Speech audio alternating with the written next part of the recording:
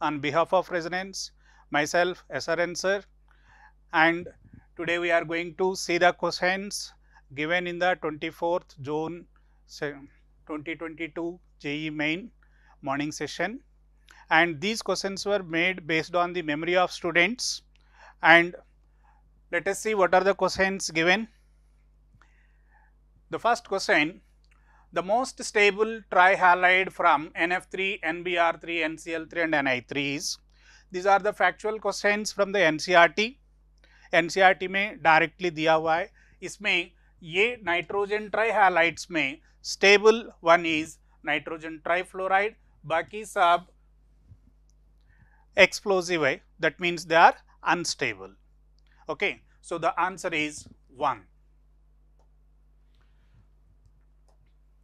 Now, the next question, this is related to solid state. Atom X arranged in HCP unit cell, while Y atoms occupied 2/3 of tetrahedral voids, then percentage of X in the unit cell, and report your answer to nearest integer. This is the integer type question. In this, X atoms are forming HCP unit cell. That means per unit cell the number of X atoms are 6. And the number of voids formed by these X atoms, that is tetrahedral voids formed by these X atoms, can be 12. So, the Y atoms are occupying 2/3 of these tetrahedral voids, and that means the Y atoms are 8 in number. Now, the formula of the compound can be X6 Y8, and if you simplify, this can be X3 Y4. Now, the percentage of X in the unit cell is 3/7 into 10, it is 42.857. If you round off this, it will be 43. And the next question given from atomic structure related to quantum numbers. Which set of quantum numbers represent degenerate orbitals? Students, यहाँ देखिए आप n equal to 3, l equal to 2, m equal to 0 is given, and in this set n equal to 3, l equal to 2, m equal to -1.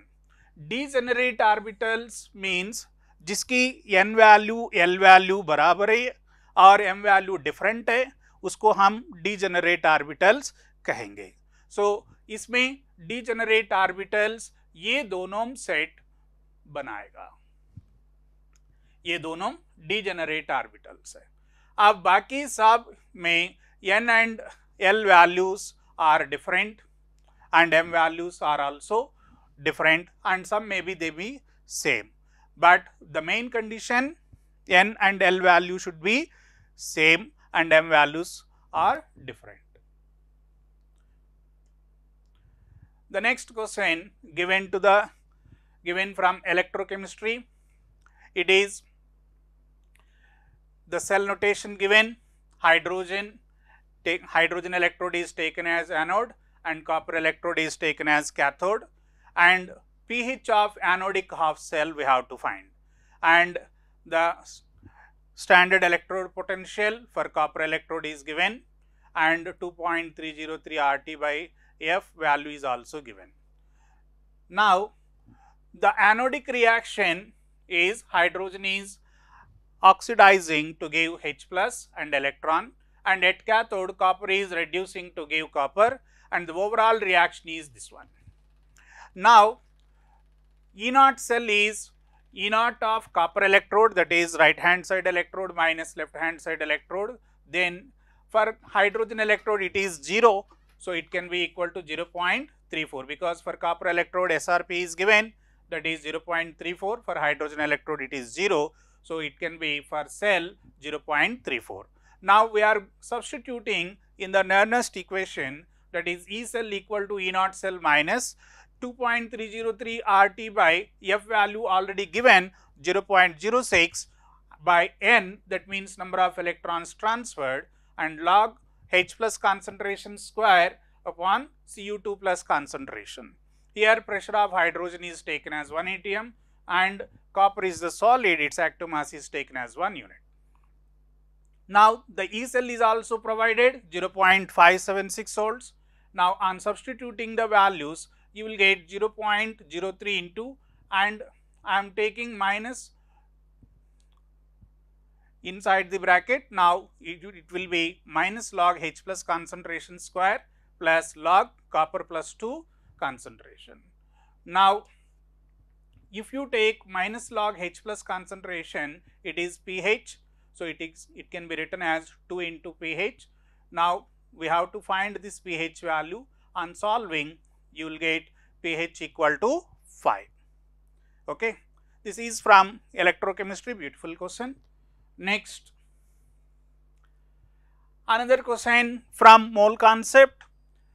C15H30 is used as rocket fuel. Then find the mass of oxygen used per liter consumption of C15H30. Also find carbon dioxide produced and given density of this C15H30 as 0.756 gram per milliliter. Now from this data we are finding mass of C15H30, that is, density equal to mass upon volume. Density is given and volume is given. So you will get 756 grams for this C15H30 mass, and from this equation we are calculating the moles for this C15H30 by dividing mass and molar mass. Mass with molar mass, you are getting the moles, and we are calculating the moles of oxygen and also the moles of carbon dioxide.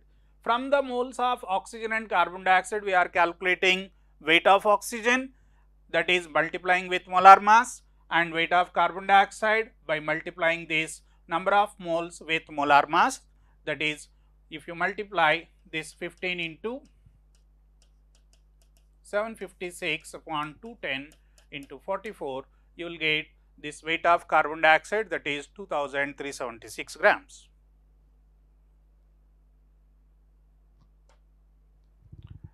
Now this is another question from solution colligative properties. What is the concentration of glucose solution in intravenous injection in gram per liter, which is isotonic with blood solution which has osmotic pressure 7.93 bar at 300 Kelvin? Report your answer to nearest integer. Here isotonic solutions means the solutions whose osmotic pressure is same, तो उसको कहेंगे अपन isotonic solutions. So इसलिए इसमें osmotic pressures को equate करेंगे, that is osmotic pressure of the glucose solution which is taken in the injection, and that will be equated to osmotic pressure of blood. Osmotic pressure of blood is given 7.93 bar, and we are calculating the concentration by using this relation pi equal to CRT. Now by substituting the data, you will get concentration as 58 gram per liter.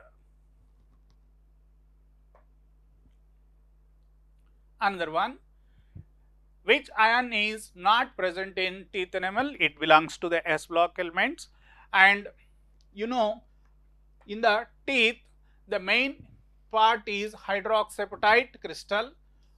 This is the main inorganic portion of the teeth, and in this the calcium ion is present, fluoride ions are also present, and in the calcium phosphate, phosphorus is in +5 state but not in +3 state.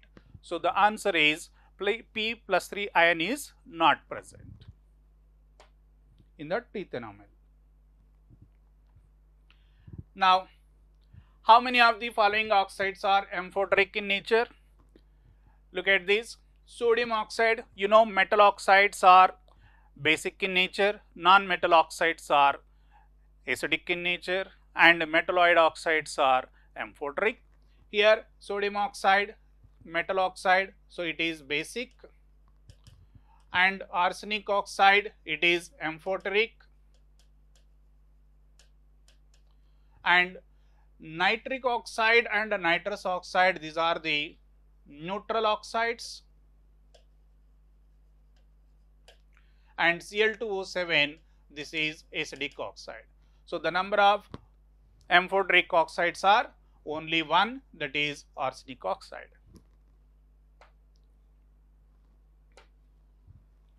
Next one, a cation Y2 plus on reaction with reagent X form red color complex then the cation Y2 plus and reagent X are respectively. This question you can consider it belongs to the qualitative analysis, or you may consider it as for coordination, because in nickel 2 plus when combines with dimethyl glyoxamate, it will give nickel dimethyl glyoxamate complex. This is a red colored complex, and in this you can consider in the point of coordination compounds, it is square planar complex and with dsp2 hybridization, and it also contains intramolecular hydrogen bonding. Next one, which is used for commercial production of dihydrogen, it belongs to the hydrogen and its compounds, and commercially hydrogen can be prepared by passing steam over the red hot coke, then we will get carbon monoxide and hydrogen gas. So, this is the commercial preparation of hydrogen gas. This is also called as water gas or syngas. Now, the matching regular question, PCl5, in PCl5 it is AB5 type and its steric number is 5. So, sp3 dehybridization, and BRF5, this is AB5L type, that means there is a lone pair and 5 bond pairs, steric number is 6. Steric number is 6. Now, if steric number is 6, it is sp3 D2 hybridization, and PtCN4 2 minus. In this, platinum is in +2 state, and in +2 state it has 5d8 configuration, and it is the 4d and 5d series elements with strong field ligand or weak field ligand forms square planar complexes. That is why it's in this complex the hybridization is dsp2, and the remaining hexamine cobalt, in this cobalt is in +3 state and NH3 is the strong field ligand.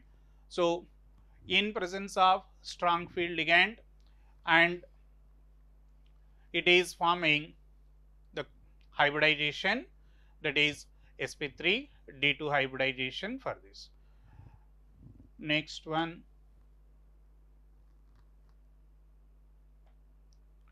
D2 sp3 hybridization.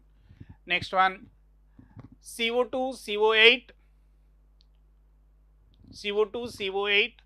In this, number of CO bonds and terminal cobalt carbonyl bonds are given as X and Y, and asking about the X plus Y.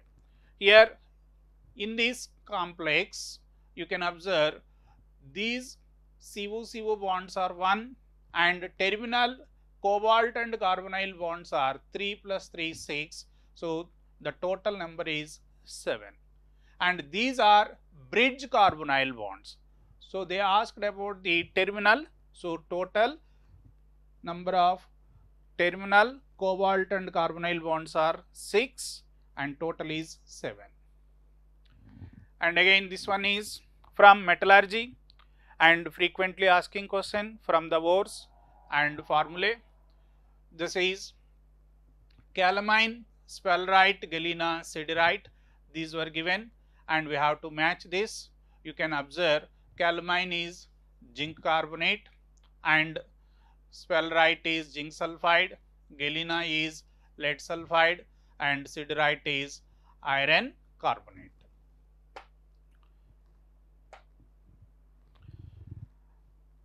Next, this question belongs to 13th group, that is about the diborane, and the statements are given and we have to find the correct statements. B2H6 is Lewis acid and B2H6 has planar structure. All BH bond lengths are equal in B2H6. In B2H6, 4 3-centered 2 electron bonds are present, and B2H6 can be prepared by reaction of BF3 and sodium borohydride. Look at this, this is the B2H6 structure. In this, boron atoms are sp3 hybridized, and these two bonds are said to be the 3-centered 2 electron bonds or banana bonds, and these hydrogens are the terminal hydrogens, and these two bonds are above and below the plane, perpendicular to the plane. These 4 hydrogens with boron are in the plane. Now, this is non-planar. It is not a planar structure, it is non-planar structure, and it has 4 2-centered 2 electron bonds and 2 3-centered 2 electron bonds, but here it is given there are 4 3-centered 2 electron bonds, which is wrong. And here all bond lengths are equal. It is given all bond lengths are equal, but it is not correct. Here these X and Y, this is the bond length, terminal hydrogen and boron bond length, and this is the bridge hydrogen and boron bond length. This X and Y are different. Y is greater than that of X. And B2H6 is Lewis acid. Yes, due to the electron deficient bonding, it is the Lewis acid. And B2H6 has planar structure. No, it is non-planar because there are 2 3-centered 2 electron bonds perpendicular to the plane, and all VH bond lengths are equal. No. And in B2H6, 4 3-centered 2 electron bonds are present. No. And B2H6 can be prepared by reaction of BF3 and sodium borohydride. Yes, it can be prepared by sodium borohydride and boron trifluoride in presence of ether. Then we will get B2H6. So the correct statements are only first and last statements. Next one, this is from surface chemistry. In emulsion, oil in water gets separated in 2 different layers. Yes, in emulsion, oil and water can be separated as 2 layers. And statement 2, it can be stabilized by adding excess of electrolyte. No, it is stabilized by adding emulsifying agent. Okay, it is direct lines given from the NCERT textbook. Emulsions of oil in water are unstable. These are the lines taken from directly from NCERT textbook. Emulsions of oil in water are unstable and sometimes they separated into 2 layers on standing. And for stabilization of emulsion, the third component called emulsifying agent is usually added. That is, soap is added to stabilize this. Next one, the difference between oxidation state of chromium in chromate and dichromate is. Look here, this is the chromate ion, this is the dichromate ion. In this, for unknown element, we will take it as oxidation state as X, and 4 into -2 equal to -2, X equal to +6 for this chromium. And similarly, we will calculate for this chromium. Let us take it as Y, 2Y into 2Y plus 7 into -2 equal to -2, and Y value you will get +6. Here it is also +6, it is also +6, and the difference in the oxidation states is 0. So the answer is 0. This is also integer type questions. Okay, that's it for this morning session, and again we will meet you in the evening session questions. Thank you.